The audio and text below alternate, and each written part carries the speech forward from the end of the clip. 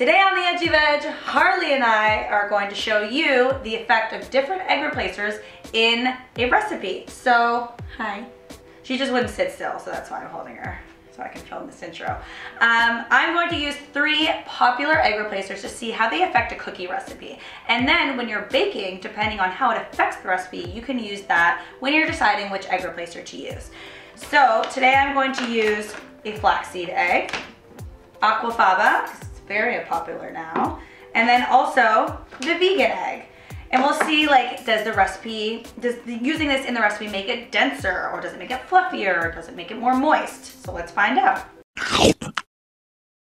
I wanted a pretty neutral recipe to test this out, so I'm going to use the Literally Dying Skillet Cookie a la mode from my cookbook and just make normal cookies out of it. You can really use this for any recipe that you have. I just find like chocolate chip cookies are a good base, like easy recipe.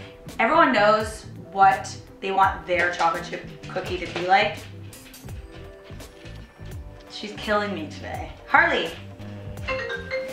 are you fucking very crazy around here all of a sudden? So I find like people have like the one way that they like their cookie, whether it's like a crispy chocolate chip cookie or a moist chocolate chip cookie or a chewy one or whatever. So I feel like this is a good like baseline to test these guys. So when you're looking for an egg replacer for baking, egg replacers have on chocolate chip cookies.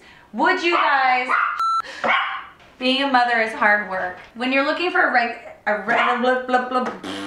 when you're looking for an egg replacer in baking, the main job of the egg is to act as a binder and then also add moisture. So when we're looking at Aquafaba, it's about 3 tablespoons. Frothed is the equivalent to 1 egg. To make a flax egg, it's 1 tablespoon of flax and 3 tablespoons of water, whisked, and then let it sit for 5 minutes. And then with this vegan egg, it says that it's 2 tablespoons and half a cup of cold water to make 1 egg. So let's see if these hold up for moisture and if they hold up for binding. So to get Aquafaba, you need a can of chickpeas.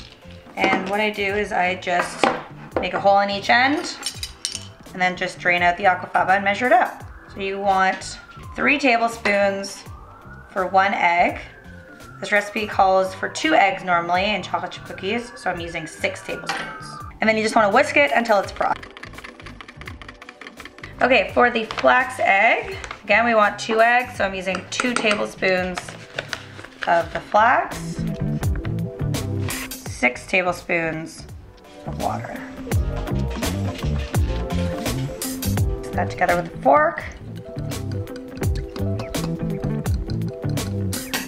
All right, we have half a cup of water, 2 tablespoons of this powder. And then again, we're gonna whisk that.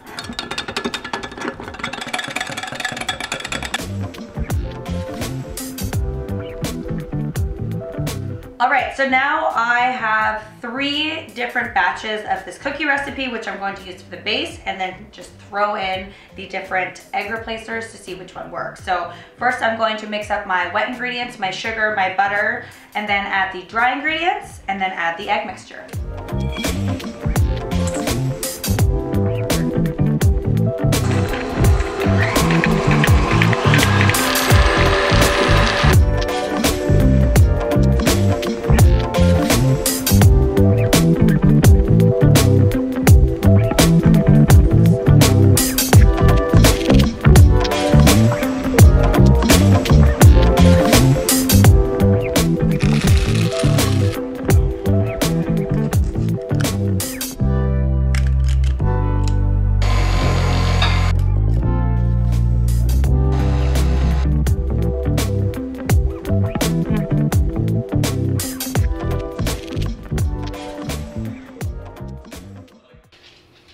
Harley and Winston, over there. So at first glance, they all look very different. We have the vegan egg on my left, which looks lighter and almost like it needs a longer time to cook. It's much lighter than the rest of them, which are a bit more golden brown. The flax egg, it looks a bit denser, and it also, you can see the little flax seed, so it makes it a little bit darker, but it definitely cooked a lot more than the vegan egg did. And then the Aquafaba, I actually think is the closest thing to looking like a normal non-vegan chocolate chip cookie. It tends to like melt and disperse a lot more than the other two did, and it also browned more like I'm used to seeing in chocolate chip cookies. And it's a little bit firmer as well, which I did not think would be the case. I definitely thought that the vegan egg would be the least firm. Even if I look at the bottoms, like this is the Aquafaba, and it browns. Like I was really worried looking at these that I was going to burn the bottom of these cookies versus these two where this is a lot lighter, and this one's even lighter than that. So that's interesting. Okay, I'm going to break each one of these cookies in half just because I'm curious to see what the inside looks like. Now again, if you want to cook these cookies for longer, you can definitely do that, but I'm definitely a fan of the like perfectly undercooked cookie. So this one looks almost like doughy, but not in like a nice, I mean it tastes really good, but it's like, it's not a great undercooked texture. Okay, this one's the flax egg. Okay, that's a bit better. It's more of like a springy, doughy, undercooked texture. Chewier, like it's denser than the other one. And then the Aquafaba, I think in terms of look of the texture, it's definitely my favorite. So far, Aquafaba's winning. Oh, okay. So this is crispy on the outside, like chewy and dense on the inside, which I think is my favorite. They're all really good. They're just different. I think the vegan egg one might be my least favorite. Yeah, it's too like buttery and raw tasting. So I think flax egg and Aquafaba are the clear winner for me. I mean, the vegan egg definitely works.